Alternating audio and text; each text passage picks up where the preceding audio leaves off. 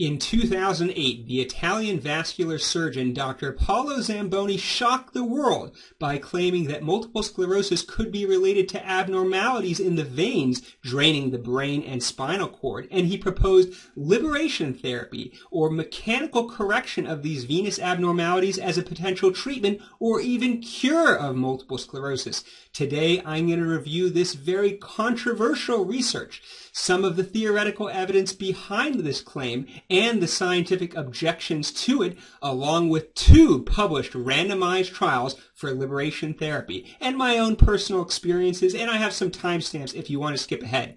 Let's have some fun.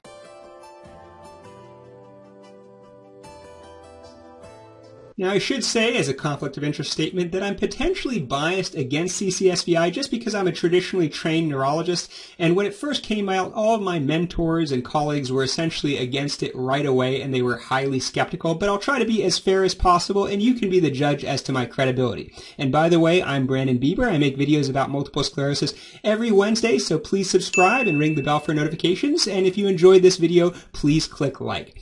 Now, this story starts when Dr. Paulo Zamboni found out that his mother had multiple sclerosis, and he wanted to research more into it. And he learned what has been known for more than 100 years, which is that inflammation in the brain in MS develops primarily around the veins, specifically around the post-capillary venules, as the small veins start to form as the capillary beds end. Indeed, we can actually see the central venule on imaging studies. It's most easily seen on 7 Tesla MRI, which is used primarily for research purposes, but in this case, you can see it's seen even on a 3 Tesla flare sagittal MRI in a 30-year-old woman with MS. You can clearly see the central flow void within the lesions, which is an artifact caused by the movement of blood flow in the venule by the MRI scan. And even on biopsy and autopsy, we can see the abnormal inflammation, in this case a lymphocytic infiltrate, around the central venule.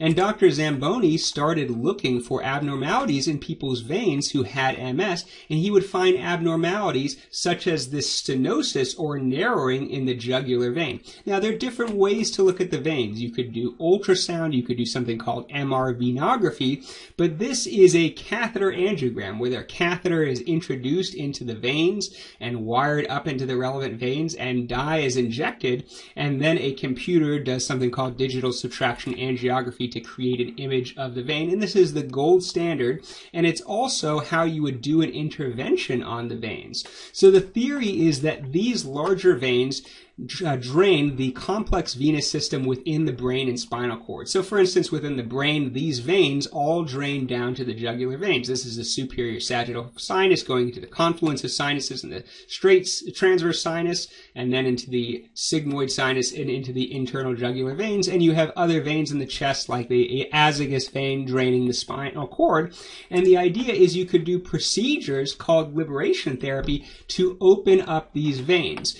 And you could do angioplasty, which is dilating a balloon to open up a stenosis or narrowing, or you could put in a stent. And these procedures were reported to be relatively safe with a low risk of side effects, although there were rare reports of serious side effects, such as the migration of a stent towards the heart. So while neurologists had believed for decades that the primary abnormality in MS was the immune system, which was confused and inappropriately attacking the central nervous system, Dr. Zamboni believed that the primary abnormality could be the veins, causing venous congestion and a damage to the blood-brain barrier, causing extravasation of blood products such as red blood cells and other components of the plasma, causing irritation of the central nervous system and an inflammatory reaction. In other words, the inflammation could be secondary to a problem with the veins.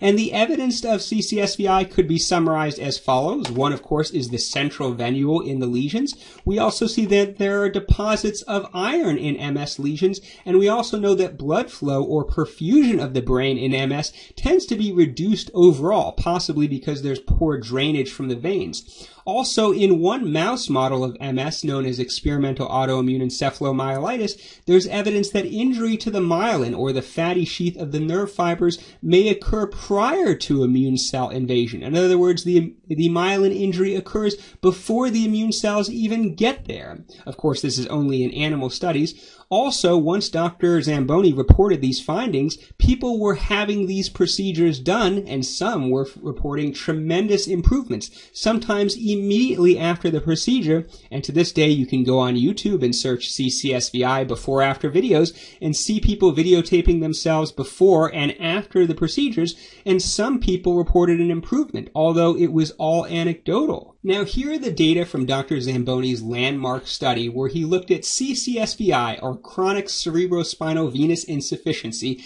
and he defined this as having 2 or more abnormal findings in the veins that drain the brain and spinal cord. And he used Doppler ultrasound and looked at 109 people with MS, and sure enough, all of them, 109 out of 109, or 100%, met this criteria for CCSVI, whereas none, literally 0 out of 177 of the control population met this criteria. So CCSVI, as he defined it, perfectly discriminated between multiple sclerosis and not multiple sclerosis. He went on to define a more complicated criteria known as venous hemodynamic insufficiency severity score, which he used in future research. But neurologists were incredibly skeptical of his findings, and one of my colleagues reported to me when the data on the previous slide was shown at a professional conference, the audience literally laughed out loud because they could just not believe these findings at all. Now, the credibility of clinical research is ultimately determined by repeatability. Can other investigators repeat and either confirm or refute your findings? And many people sought to do this, some reporting a correlation between CCSVI and MS, and others reporting no correlation. But one notable researcher, Dr. Robert Zivadinov, did note a correlation between CCSVI and MS. He found CCSVI in 56.1% of people with MS versus only 42.3% of people with other neurological disorders such as peripheral neuropathy or Parkinson's disease, and only 22.7% of healthy controls. He also noted a 38.1% prevalence in people with clinically isolated syndrome, which is sort of a precursor to multiple sclerosis. So there was a correlation here, but not nearly as strong as what was reported by Dr. Zamboni. But this did prompt him to do further research, as we'll discuss later. Now, in the meantime, neurologists were very skeptical of CCSVI, and arguably they had good reason to be because there are many theoretical arguments against it. For instance, the central venule isn't really unique to multiple sclerosis. It can also be seen in other diseases of the nervous system. One example is Behçet's disease, which is an autoimmune disease that can cause central nervous system lesions, but can also cause aseptic meningitis and mouth and genital ulcers and lesions of the skin. It's more common in Mediterranean countries, and it actually responds to TNF-alpha blocking agents, which make multiple sclerosis worse. And as you can see on this MRI scan, it can be associated with a central venule. This is also true of primary angiitis of the central nervous system, which is a vasculitis or inflammation of the blood vessels. Also, there are diseases that are known to occur in the veins of the central nervous system that don't cause MS. One example is this CAT scan with contrast to the left, which shows a thrombus or clot in the right transverse sinus. This is a disease that can cause stroke and hemorrhage, and it definitely increases pressure in the veins of the central nervous system, but it's not associated with MS at all. Why not? Also, there's a disease known as superior vena cava syndrome. The superior vena cava is the large vein that drains blood from the upper body into the heart. And you can see, for instance, on this CAT scan of the chest, there's a thrombus associated with an indwelling catheter blocking the superior vena cava. And on the left, there's a tumor obstructing the superior vena cava. And this disease can cause things like swelling of the face and the arms and shortness of breath, but it's not linked to MS despite increasing the pressure of veins in the central nervous system. Why doesn't it increase the risk of MS or cause a similar disease? Another thing is that the genetics of MS suggests that it is an autoimmune disease. This is a graph looking at all of the genetic polymorphisms, or I should say many of the genetic polymorphisms associated with MS, and virtually all of them have something to do with the immune system. For example, the gene most associated with MS is HLA-DRB1-1501. If you have 2 abnormal copies of this allele, it confers an 8-fold increased risk of MS. Why don't we see more genes related to vascular disease linked to MS if it's primarily a venous disease? Also, we know a lot of the treatments for MS are highly effective. For instance, this is a study on hematopoietic stem cell transplant done in Sweden on aggressive relapsing MS, and you can see that the MRI event-free survival drops off considerably, even up to 120 months. I have a separate video on hematopoietic stem cell transplant if you want to take a look, but basically it works by ablating the entire immune system, but the immune system comes back over time. But why would it continue to have a benefit if it isn't solving the underlying problem of venous congestion? Also, the overall epidemiology of MS correlates more with autoimmune diseases. It's more common in younger people. The median age of diagnosis is 30, which would be unusual for vascular diseases, and it's more common in women, which is typical of autoimmune diseases, and it often goes into remission spontaneously during pregnancy, also typical of autoimmune diseases. Also, the imaging of veins is notoriously fickle. We know that the diameter of veins varies tremendously during the day and with hydration status. One study showed that even giving intravenous fluids can reverse CCSVI in many cases. And one theory is that people with MS, because they often have neurogenic bladder and have to urinate more frequently, they may subconsciously drink less water, so they're slightly dehydrated, which could bias the diagnosis of CCSVI, so it may be more of a secondary phenomenon. So does liberation therapy actually work? Perhaps we can answer this question with randomized trials. And now we have Dr. Robert Zivadinov rising from the dead, and he published a study called the Prospective Randomized Trial of Venous Angioplasty in MS, or the PREMIS study. And this was the first randomized study actually published on the subject, even though thousands of these procedures had already been done. And this was a phase 2 trial of venous angioplasty, and there were only 19 patients. 10 received the sham or fake procedure, so they thought they were getting the treatment, but they weren't, and 9 were actually treated with angioplasty to open up their veins. And the primary outcome was MRI lesions, and they did MRI scans 1 month afterwards, 3 months afterwards, and 6 months afterwards, and there were no complications of the procedure. There was actually one patient in the treatment group that did have bradycardia, or a slow heart rate, and actually required a pacemaker, although they felt it was unrelated to the procedure, and they kind of just discovered it on accident while the patient was being evaluated. Now, that being said, the treatment didn't actually seem to work. In fact, there was a trend favoring more lesions, more active lesions, and more T2 lesions in the treatment group. So the treatment group actually did slightly worse, although not to a statistically significant degree.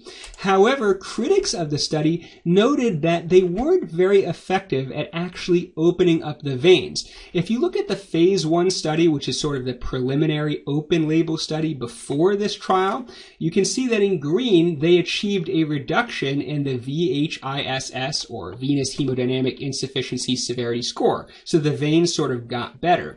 But in the randomized trial, if you look at the placebo group in red and the treatment group in blue, they ended up being about the same with no statistically significant difference. So for whatever reason, the procedure wasn't very effective at actually opening up the veins, and perhaps that's why it didn't work. So Dr. Zamboni wanted to take things into his own hands, and he published a larger study called the Brave Dreams trial, published in 2017.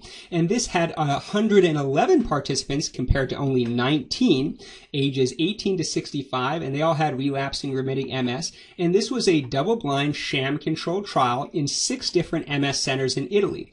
And the average EDSS, which is a measure of disability in MS, and I have a separate video on this topic if you want to take a look, was 2.6 in the treatment group and 2.7 in the sham group. The mean age was 40 in the treatment group versus 37.5 in the sham group, and it was 2-to-1 randomization. In other words, 2/3 of the patients got the real treatment and 1/3 got the fake treatment. Now, interestingly, in this study, about 1/4 of the patients didn't meet Dr. Zamboni's criteria for CCSVI, so he sort of refuted his own original findings in 2008, which suggested that everyone with MS had CCSVI. In this study, only about 74% met the the entrance criteria. And the primary outcome they used was a combined measurement of 5 functional indexes: walking, balance, manual dexterity, bladder control, and visual acuity, and they also looked at new lesions on the MRI. Now, again, the study was negative. There was no difference between the treatment group and the controls in the primary outcomes, which was the functional outcomes. However, if you looked at the MRI results, there was a trend towards the patients being treated doing a little bit better. For instance, amongst the treated patients, 63% had no new lesions versus only 49% in the sham group. Now, this was not statistically significant. However, later they published a post hoc analysis of Brave Dreams, and they looked at people with particular characteristics on angiography, and they thought they could identify people with so-called favorable angiography characteristics who might be more likely to benefit from the treatment. And sure enough, those with these favorable angiography characteristics, whose veins had a certain look to them, tended to do better. For instance, if you look at the center graph, you can see people who had a percutaneous angiography favorable characteristics versus unfavorable.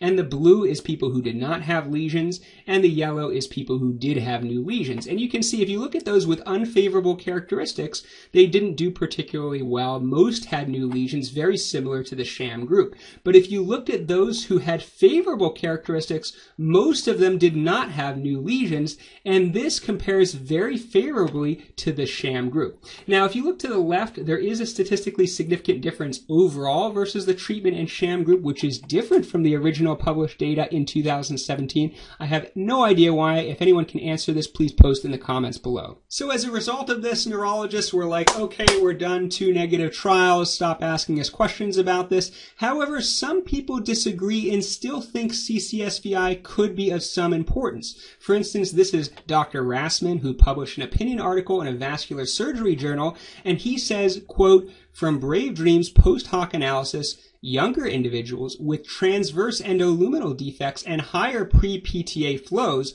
are more likely to respond well to PTA, or percutaneous angioplasty, compared to those who exhibit hypoplasia, stenosis, or longitudinal endoluminal defects. Therefore, in my opinion, the intervention for CCSVI may still have a role in carefully selected cases." So, of course, the next step would be to do a new trial selecting only those with the best angiography characteristics and see if they would respond to the treatment in a randomized trial. And I actually contacted Dr. Zamboni and asked if he would consider this, and he said he would be interested in it, but the neurology community just wasn't supportive and was too antagonistic, so perhaps it is unfeasible. So what is my take on the whole CCSVI and liberation therapy saga? Well, I have seen some patients who have had the procedure over the years. I remember back in 2009 and 2010 where virtually every patient was asking about it. And I have had some patients who underwent the procedure. To be honest, I haven't seen anything particularly impressive. And certainly I've seen some people who were worse years after having the procedure, though there could be a bias where people who do well sort of give up on neurologists and stop following up.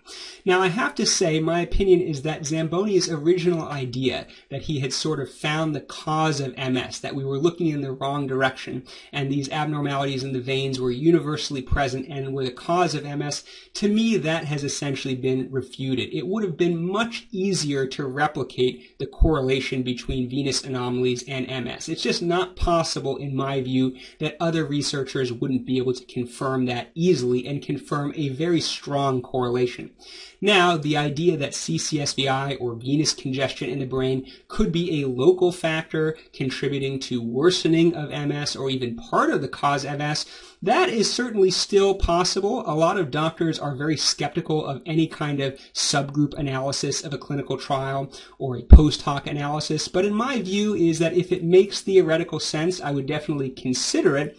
That being said, my view is that if it works, it's going to work in a sham-controlled randomized trial, and someone should be able to prove it. Are there enough resources and interest to actually get a new trial on this specific subgroup? I don't know. We may never find out. I'd be interested to know, have any of you undergone liberation therapy, and what are your results? And do you have any other suggestions for future videos?